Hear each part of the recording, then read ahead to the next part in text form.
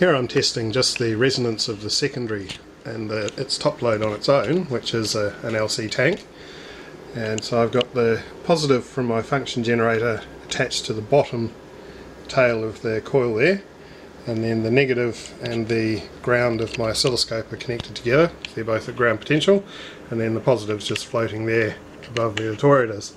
Then when it gets to the resonant frequency, I should see a marked increase in the voltage that the scope probe sets.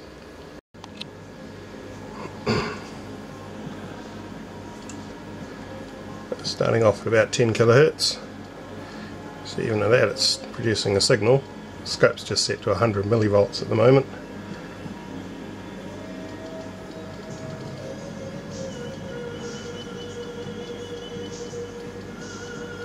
See, it really starts to ramp up when it gets to the resonant frequency.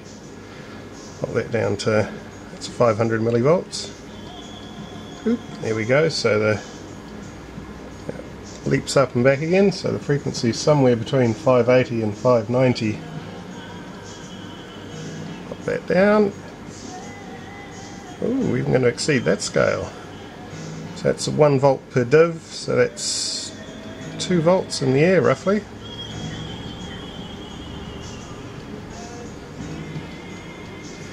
A little bit finer now, just still looking for that peak, and it seems to be there at about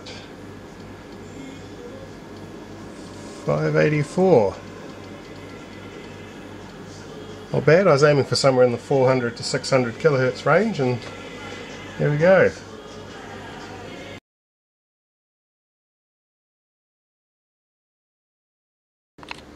Testing out with the primary, and I've just got the function generator attached straight across that now. The tail of the secondary is attached to the earth on the scope probe, and then the tip of that's just floating in the air. And I'm going to start off at the 584 kilohertz that it resonated at last time and see where we go.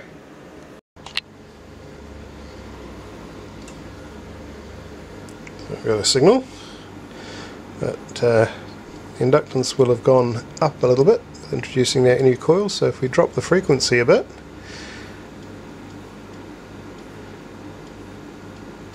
there we go, there's about the peak.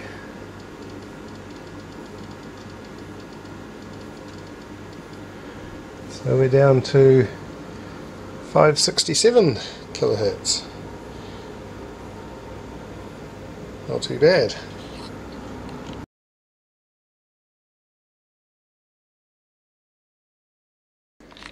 I've varnished up the secondary and put a breakout point on the top there, and I've replaced the other driven oscillator with can't really see it very well here. It's a Slayer exciter. It's basically very simple, just a transistor, a diode and a resistor, and it takes feedback from the secondary of here to lock onto the resonant frequency.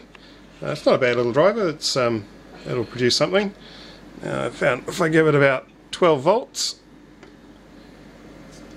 it'll light up this little fluorescent here.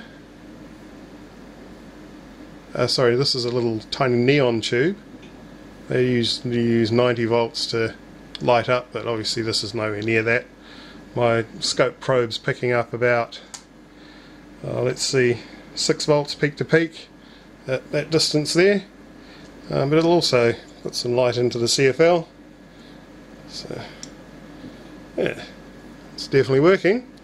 And give it some more volts.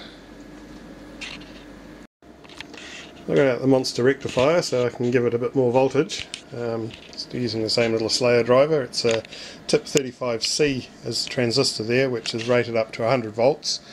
From previous experience, it'll probably blow up at around 80 volts. So I've found 70 seems to be a good compromise between not dying and giving reasonable output. It heats up a little bit, but it's not too bad.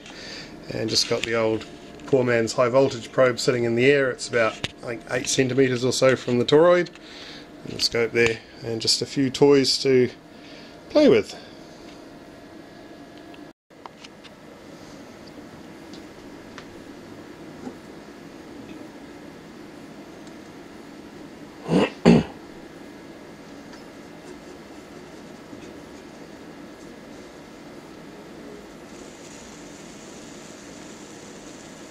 So about 70 in, it starts to get a bit of corona discharge off the breakout point there, and quite happily light up CFL from, so fully lit, about probably 15 centimeters away. Not too bad, and it'll quite happily light up my big fluorescent, no problem at all. It actually starts to get a little bit warm in my hand where I'm touching it.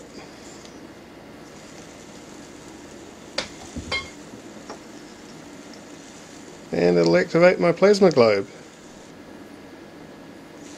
Can you see that? And again, where I'm touching it, it is noticeably warm. It's only drawing just over half an amp. Actually draws less when I've got this in there than it does idling. That's 70 volts and about nearly 3/4 of an amp. Locked on to 572 kilohertz, which is pretty close to what I was getting when I was just messing around on my own.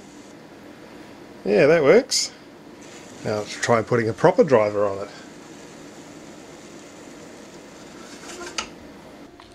Okay, so set up with a slightly different driver here, well, very different driver in fact. This is it's not a Mazzilli driver. Normally a Mazzilli will only have one of these large inductors and you'll need a center tap coil. So instead of that, this has 2 feeder inductors and it only requires 2 output connections. But the basic geometry of the rest of it and how it works is pretty much the same. And it'll lock onto the resonant frequency of my string of caps here. I ran out of those before I got to the frequency I wanted, and just the primary. The secondary tail is connected to my large RF ground, which I use on my big coil, and the other end is obviously just free to air there. And then I've got my oscilloscope connected with 2 channels and a differential, and then the purple line in the middle is the A-B, which will be the waveform itself across the caps. I've done that because I don't have a floating power supply. I'm using my Variac and the large bridge rectifier there. I'm only feeding it about 20 volts at the moment just to get an idea. I wanted to try and get the resonance circuit here to lock onto the same frequency as the secondary at about 567 kilohertz. By adding caps here slowly, this is now down to 22 nanofarads, and my frequency is up to 550 kilohertz, which is close, but still not close enough.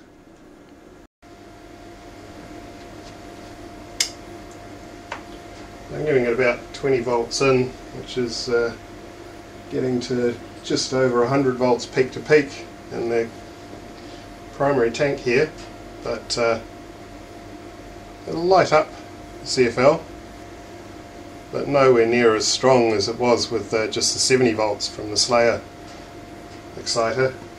And that's currently, yeah, see, when I bring the light bulb in, the frequency drops down to 530 kilohertz, which is just so far off the 567 or 560 or so that the secondary needs that it works, but it's not as good as I would hoped. Unfortunately, these, because the coil is so small, they're quite finicky about their frequency.